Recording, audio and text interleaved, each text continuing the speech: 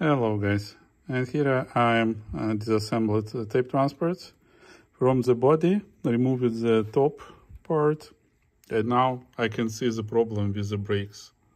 So left work a little bit, right doesn't work at all, and I'm not sure if you see. I'm like observing it just immediately as soon as I opened. You see this long spring here, so it's not installed properly. It should be sitting on the each brake evenly, and it's not. Okay, so now I will be fixing it, and it should be work fine after that. And also owner requested me to replace this 3D printed belt. So you may see how this one looked like. It was fine. It was like 0.04% valve flutter. So let's see performance of the deck with the rubber belt. I will install one. See you soon. Okay guys, now spring installed. You see from each side it pushes the brakes. And now listen how brakes sound. Right, left one, right one, left one. That's how brakes should work on this deck. Okay. So now I will be replacing belt. I will lubricate the capstan shafts just for the case and assemble it back. So I hope that would be it. See you. Bye bye. Okay guys, here I installed the tape, so you will be able to see. So that's how brakes should work on this deck.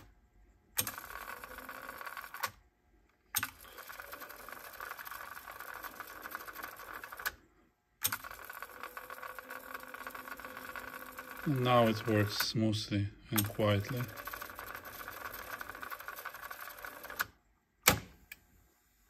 Place. Good. Let me complete assembly, and that would be it. So I hope you enjoyed. I will also measure valve flutter, just for the case with new belt, because both capstan shafts were held dry. No single sign of lubricant. Alright, see you soon. Okay guys, and here I'm doing test for valve flutter after I replaced the belt. It's technically the same, 0.04445%, goes up and down a little bit, but mostly fine. So, and I lubricated the capstan shafts, so that means that this tape transport in a very good shape, so it doesn't change significantly valve flutter. Let me show you belts. So, okay, let's pull them out. So that's a rubber belt on the right, and the 3D printed on the left. This rubber is the exact same size as in the service manual, and 3D printed is a little bit bigger, as you may see, and it's not so stretchy as a rubber belt. So if rubber belt I can stretch quite a large, see how much I can stretch, and it gets back, and it's like really good stretching. This belt I almost cannot stretch, so just a little bit. That's it. So see, that's it. So it's not stretchy. That's why it's a bigger size. Okay. I'm not sure how long it will last, but it was installed here, and owner asked me to replace it, so that was I did. Pretty interesting belt. It's a structure, you see layers how it's been printed, and layers are inside as well. They're just a little bit polished by the capstans, but you may see them here. Let me see if it will focus.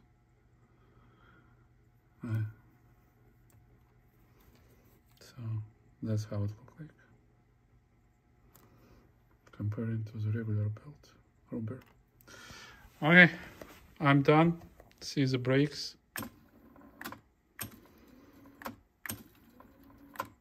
Works like charm. Good. That would be it. I will pack and ship it back. Hope owner will be happy. See you on my next adventures. Bye-bye. And here, guys, final touches on this deck. I measured the torque on this take-up reel, and it was too big. It was 65 in playback, so I'm adjusted it to be in range like here, between 35 and 45 grams. And as a result, speed normalized it, so it gets like 3001 Hertz. Yeah, you see these ups and downs. Technically, this is magnetic thing. When it runs smoothly, it's fine. Sometimes it screams a little bit. And here, that's probably like in a good phase. It needs to be disassembled and like bearings lubricated for this, I believe. And this will be having like better valve and flutter. It's still in norm, like you see it gets below 0.04 now. But and I had to adjust like again like supply side tension, and it was easy using the frequency counter. So as soon as you overtight, frequency start to drop a couple gears and gets to 2995. So it's just point to find this proper position, so it would not over tight, and like supply side pitch roller would be able like to pull tape smoothly. Yeah, I don't know what to do with this. If I over tight, it would not be screaming, but valve and flutter will be a little bit higher. Well, let me think more a little bit about it. So we have brakes, we have everything working. Final touches. So let me see. See you soon. And here, guys, I lubricated the shaft for this take-up side playback idler. Okay, and here is playback 35, reverse. Oh, it was just bigger. So fast forward 85 and reverse 80. Let's do one more time. Okay, nice. So it rewinds fast forwards quickly now, and when it plays back, there is no more the screaming effect. So let's install the tape.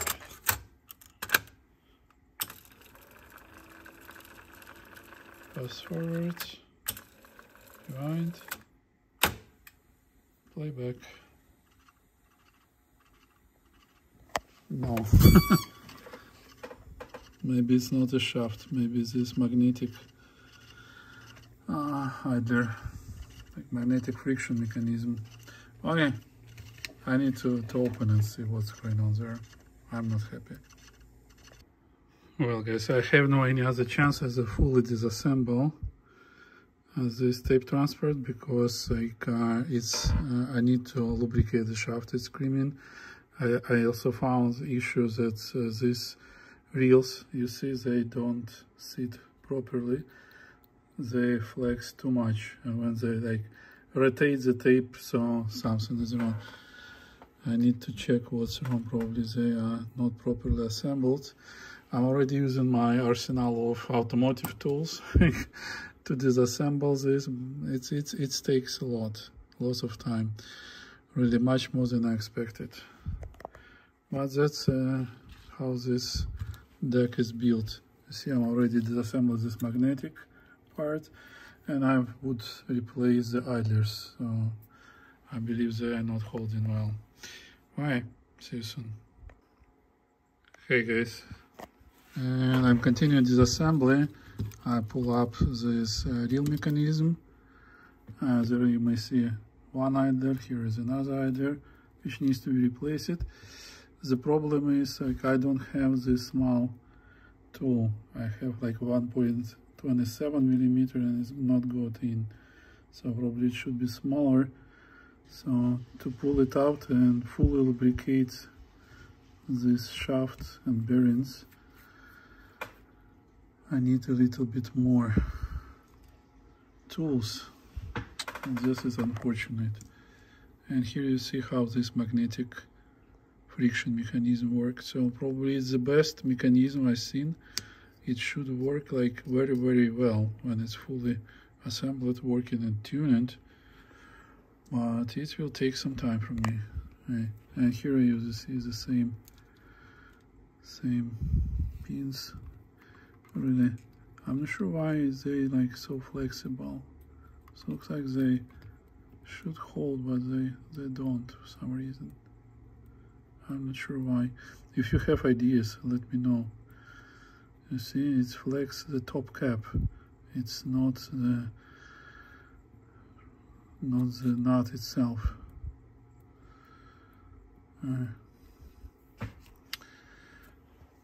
Let me see. I need to get some tools. See you. Bye bye.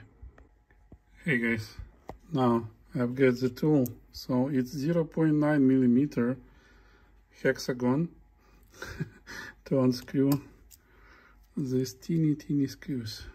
See? Now I just lubricated. See how this rolls. That's how it should roll. Quick and easy. Alright. Now let me replace both idlers and let's go from there. See you soon. Hey guys, I just completed lubricating, so that's the shaft number 1. It has 2 sintered brass bearings, another shaft in this motor, and this motor, don't run it without pushing it here, because it should be sitting on this back pin, otherwise you will cut your coils. And both here has a sintered brass bearings, both shafts here. So I had to disassemble, lubricate everything, make sure that it rolls free. And I had to put, so there is 2, you see, 1 screw and another screw from the other side. On each of the reels, they still a little bit shaky, but I believe it's maximum I can do. Alright, now when everything lubricated, you see I'm replacing this belt, I'm replacing both idlers with the rubber one, so I hope it will perform well now. Alright, let me assemble and see you soon. Bye. Hey guys, continue assembling. I already spent quite a few time. I've got the tools to get into these small hexagon screws, and that's I just like been tuning the height of the guide and the head. So when I tune, like I have to push it up and check that it will go smoothly in all positions. And same as here for this guide, just to make sure that everything is clean. So, and it's now lubricated and it goes much smoother and easier.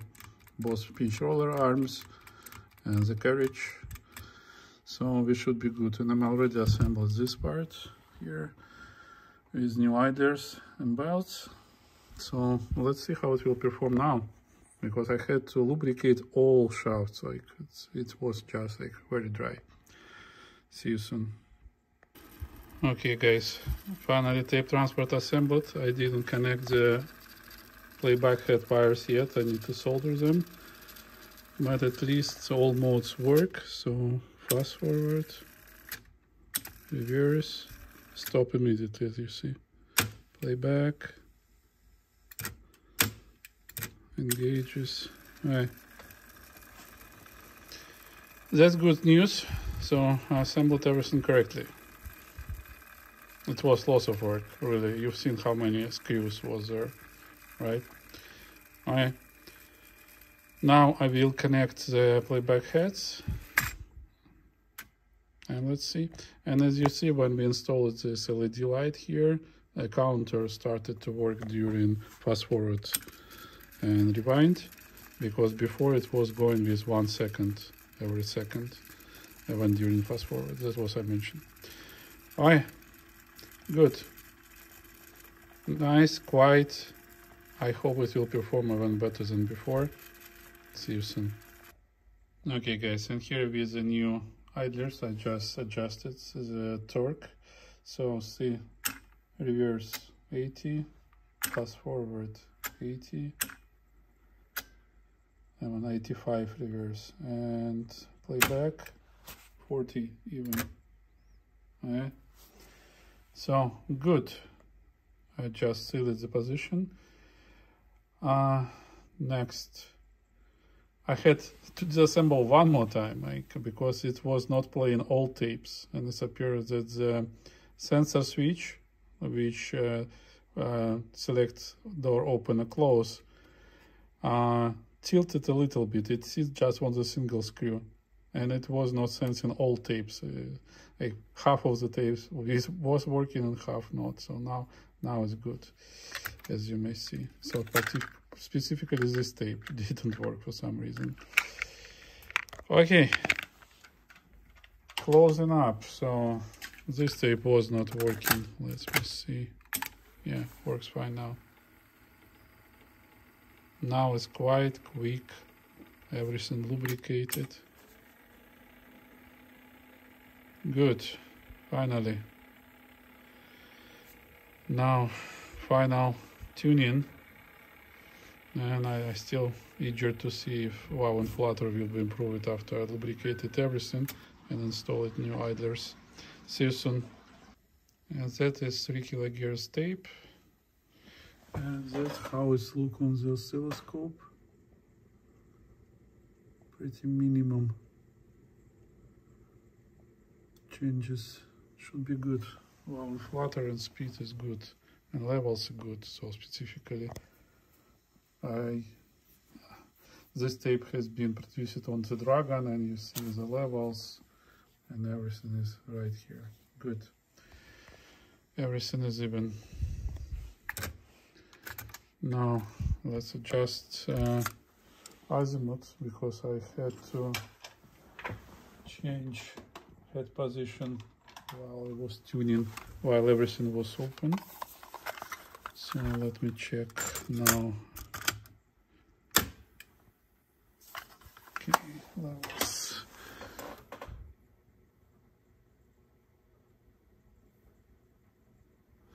Yeah, a little bit off. Azimuth.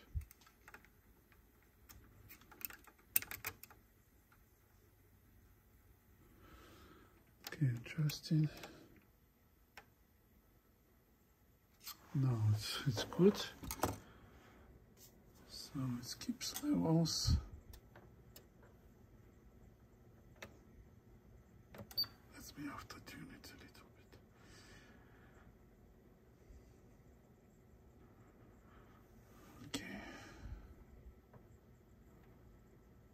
Okay, that's azimuth. It's till 15 kHz goes well. Levels even. Good, 10 kHz. Nothing changes, that's a good sign.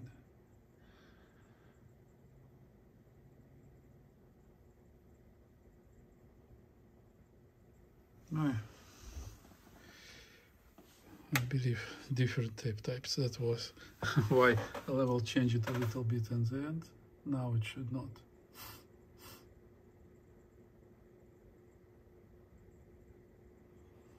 It should keep it. It's 10 kHz, 11, 12,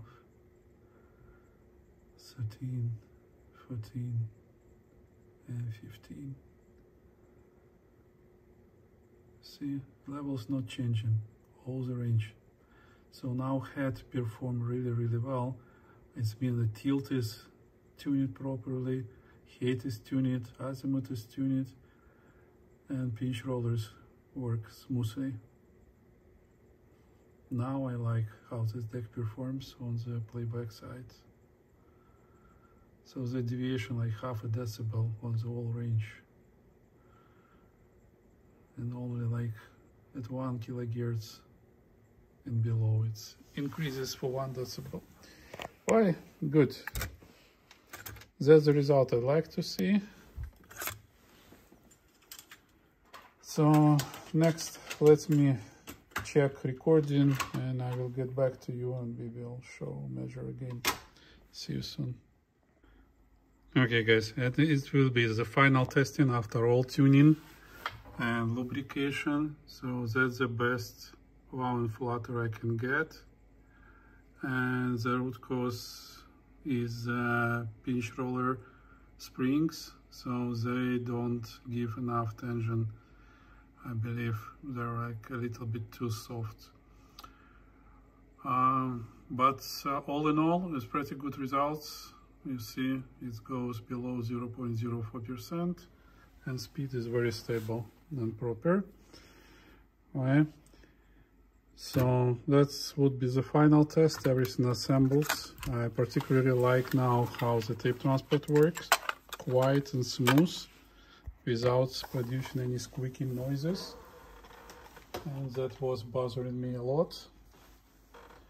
Now, let's see, frequency response tapes for type 1 and type 2. Okay, type 1 tape. Let's go to the spectrum analyzer and let's see how it will play. So it goes 15 and down. And you see it keeps the same level.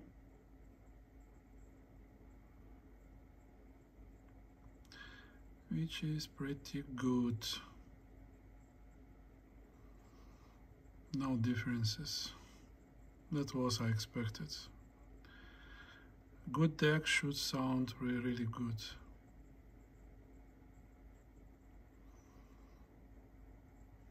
So it keeps on the same level.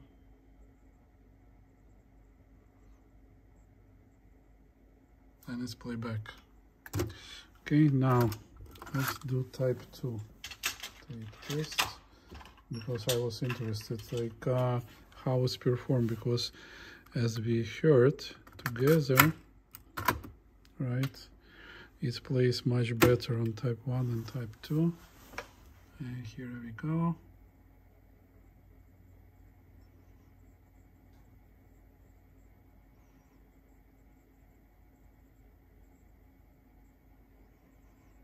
And it keeps pretty well, you see. That side is till 10 kilohertz, the other side I believe will go till 15.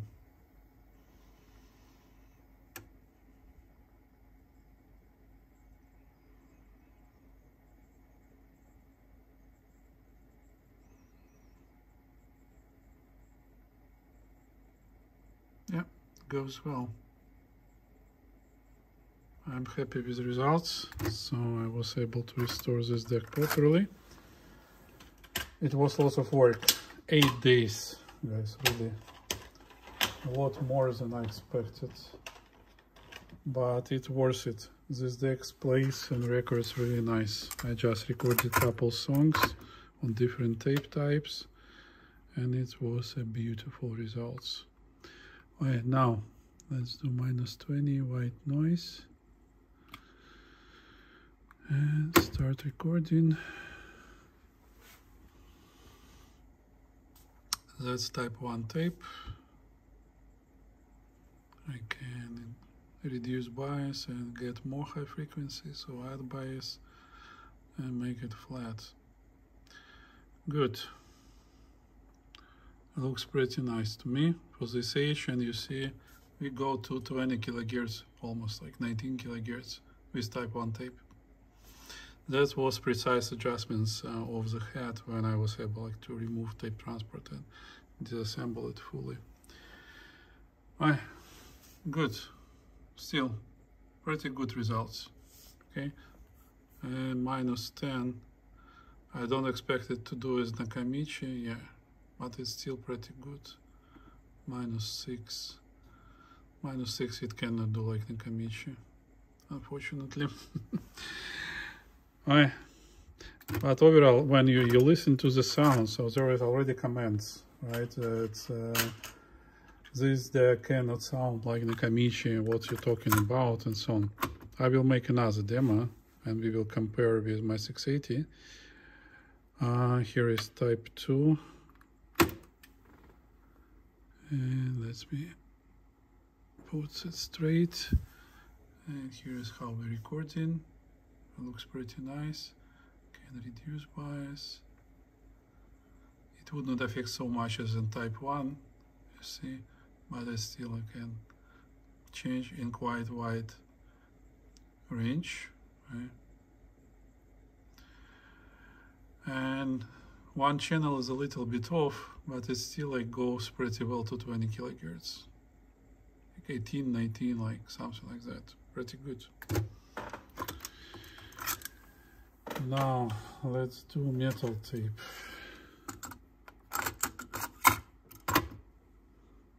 Type 4. With type 4 I have to reduce bias, you see, and have to adjust left-right channels a little bit. See, so they are not even.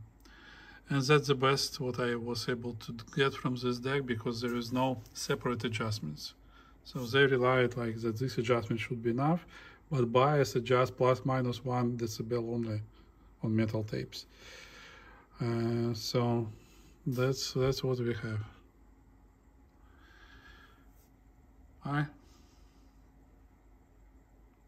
Still like pretty good results. I will make another one demo of the sound. Let's compare and let's listen how it's different from the Nakamichi sound, because I was told that it cannot sound like Nakamichi. I believe it can, specifically after a good service. See you soon.